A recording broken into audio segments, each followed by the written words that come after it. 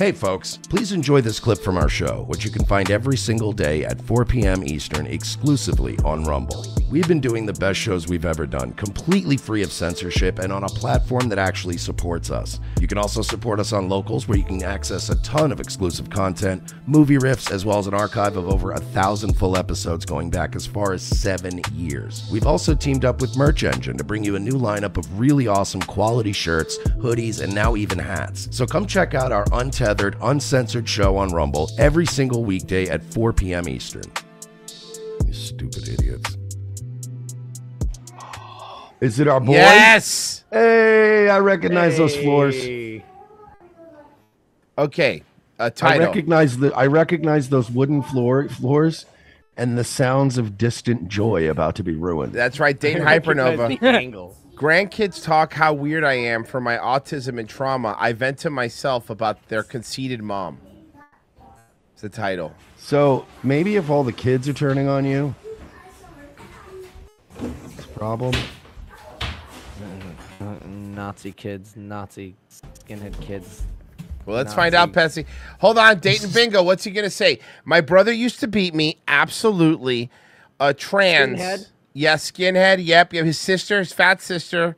Black husband. Psoriasis. Psoriasis. Yes, he beat me. His other brother, who doesn't like, is now beating him mentally. Something, Christina Ricci. Okay. Used to hide behind her children. She continues to use her children as a shield in any situation involving the violence that happened to me over this past 7.5 goddamn years in this house. In this house. She kept bringing the kids around. She kept bringing the kids around when they were very small.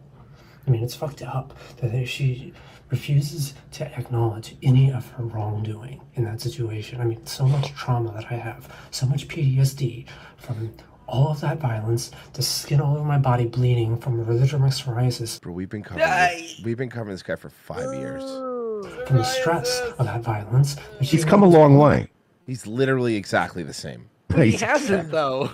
Nothing has changed. What do you think about his nice little outfit he's wearing, that skirt he's wearing? What do you think? Very sexy. Since I was a teenager, and Hey, she Dayton, ignored you've stayed a all long way. that Very violence. provocative. Blatant. Because she's too egotistical to give a shit about a trans person. While she has a rainbow flag on her front door to gaslight the neighbors about the violence. So wait, your sister across the street has a pride flag on her door and it's not good enough for you? No. So I was on her front porch or on her front lawn or whatever, crying after one.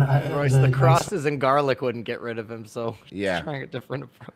I was beat by the skinhead. I was crying and yelling. Beat by the skinhead. Beat by the skinhead. There it is. Okay. How long ago did Sherman die? Oh, it's more than a year. It's been like at least 2 years. 2 years. At least. And she had to call 911 because I was on her lawn making a disturbance, so she called 911. Wait. You were on her lawn recently making a disturbance, so she had to call the... You're the problem, Dayton. On me after Sorry, Cade. Sorry, Earl. Sorry, faggot. I was beat by the skinhead in this house on the weekend of my birthday, like in 2019, I think. Yeah, we covered it, and it was you hitting him. It's fucking ridiculous. Yeah, that's the only thing. That's the only evidence we ever had, right? Yeah, it was you hitting him, and then we saw the Outback Steakhouse incident where you were the problem. 5 years ago. Over 5 years ago now. Show me a It's video insane. where he isn't the problem, Royce. Fucked up shit. Why are you giving Royce tasks he can't complete? That's impossible. That's Herculean. Too loud, because I mean, there are kids downstairs around. It's like it's like Donkey Kong. Like you were saying earlier, you can't beat it. I just got a kill screen on Dayton Hypernova. Kill screen coming up on Dayton Hypernova. I can't hold myself back from yelling and cursing if I talk about this. It upsets me very much, and it's terrible. No, I mean, I am recording this because I could hear the kids downstairs talk about, you know, why I never talked to any of them. I mean, anyone in the family. Okay, but that's not, and that doesn't concern you, right? Like, it doesn't concern you that the children in the family have noticed, the ones with completely unbiased opinions, are asking you why you're so weird, and now you're gonna start. Now he's gonna start railing against the kids. Mm-hmm. Stupid kids. Why is it all so weird? don't talk to anyone in the family at all. Why is Uncle O dressed like a girl? I talk to him, I'm going to break down emotionally because those people are all factors in how that trauma occurred to me.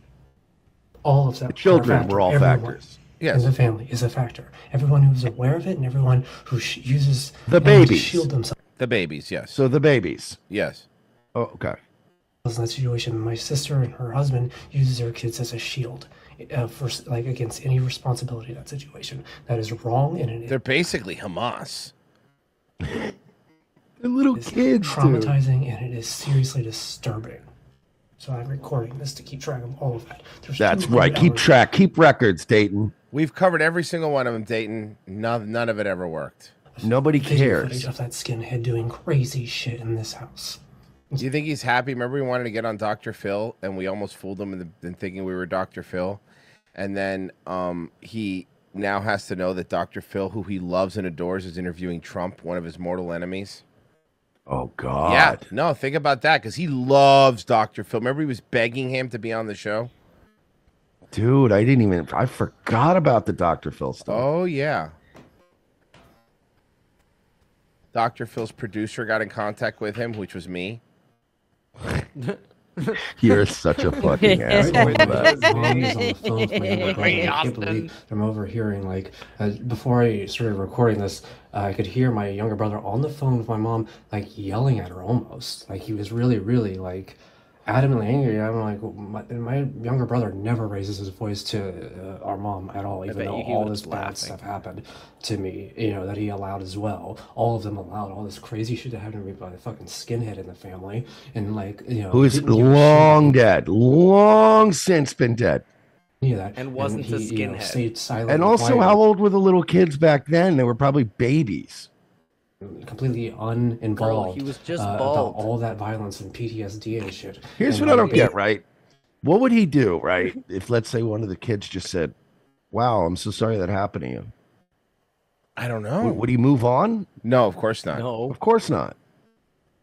Basically, he never raises his voice to her at all because Mersh, I'll be Earl, you be the kid. Say that to me. Wow, I'm the kid, so I would say, wow, I'm really sorry that happened to you. These kids, guys, I don't need their pity. I don't need their pity. Could you imagine? Another patronizing me. Skinhead. Patronizing psoriasis. He just... And they're watching that right-wing show, Paw Patrol, where, they glorify the dog cop. Yes. They're a bunch of bootleggers. Obeys all things, no matter how bad, if it's, her telling him, to stay out of it. And he's yelling at her, or not yelling, but he's really loud, arguing. And I'm like, what is going on? So I overhear him, they're having a big argument about the freaking war going on, the Palestinian thing going on with Israel. It's crazy. What side do you fall on, Earl?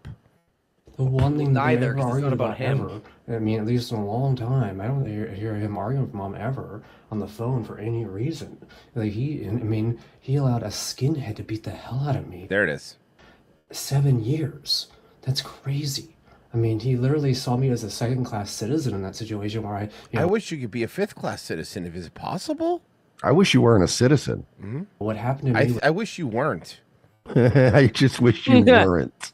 It was my own fault for not moving out, was his mentality. Even though it is your own fault for not moving out. My whole body was bleeding head to toe from rheumatoid psoriasis, which is genetic from my mom's side of the family. It's crazy to have no empathy and call yourself a liberal.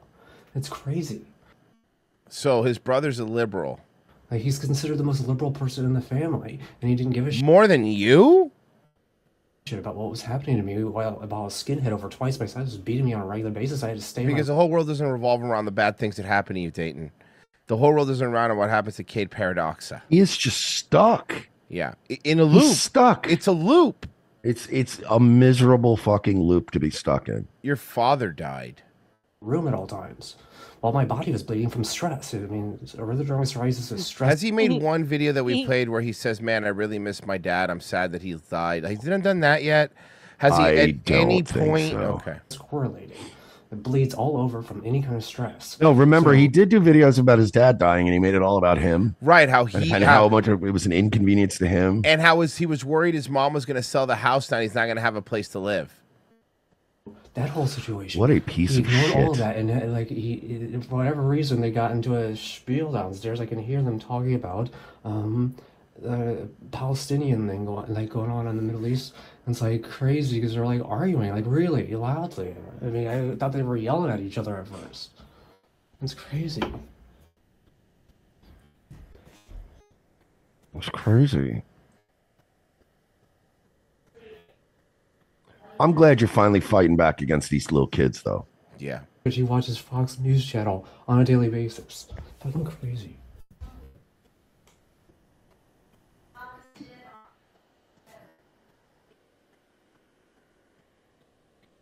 I think the mom is probably one of those Israel boomers. Oh, I'm sure she's a Fox News Israel boomer. His mom loves reminding us that they're our favorite. They're our best ally, our greatest ally. Yeah, they are. We stand with them. Jerusalem.